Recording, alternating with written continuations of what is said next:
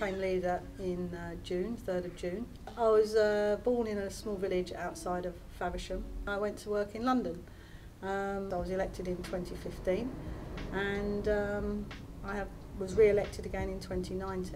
I played sport all my life. I think sport's really important. I played football for South England, played hockey for Herne Bay and Cliftonville, and I play golf now at Northumberland and have played at Westgate.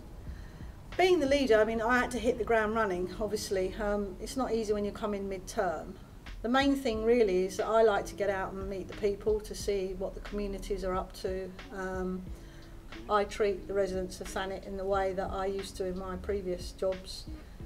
The shareholders, we were accountable to shareholders, and I sort of think of residents as shareholders of the district. My main focus is on trying to leverage as much inward investment into the Thanet area, because I believe that we've got some golden opportunities here and we have to get that investment in. That's the whole point of the government with the levelling up funds, with the Margate Town deal, with the High Street funds. This is just really to show the big investors that, look, the government's willing to invest in it. And only a couple of weeks ago, I met along with the MP and the Deputy Leader, the Secretary of State. Robert Jenrick came here. We met him at the station, we walked him along the seafront, we showed him the old town, we walked up the High Street and just exampled about how this is the sort of area that the money the government are injecting will help. I recently went to Ramsgate Football Club, who were running the HAV programme.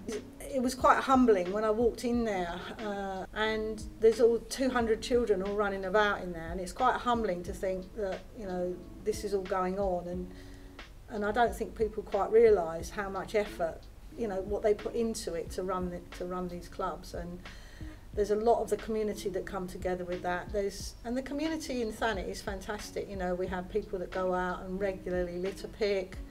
They're all unsung heroes, you know, and unpaid heroes, but they just like their area to look good.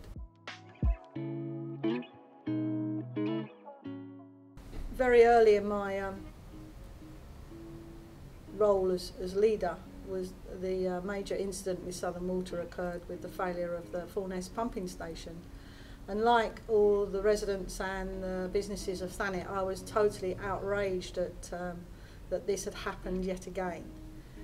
So on the Sunday following, I said to my wife, I'm going to write to the Chief Executive of Southern Water and just tell him exactly how I feel and demand that he comes down to a meeting.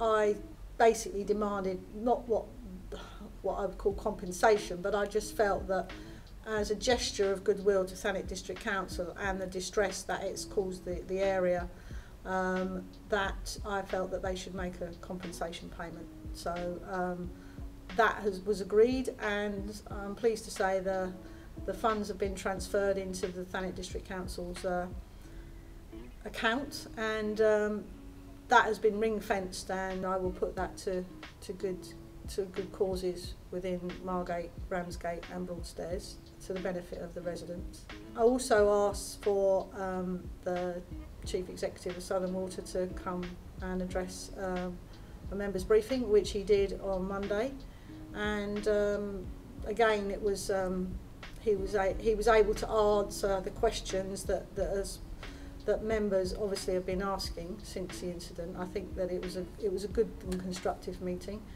and also he outlined the Southern Water's plans for the infrastructure and the improvements to the infrastructure for Thanet, so that hopefully we don't ever have to experience this again.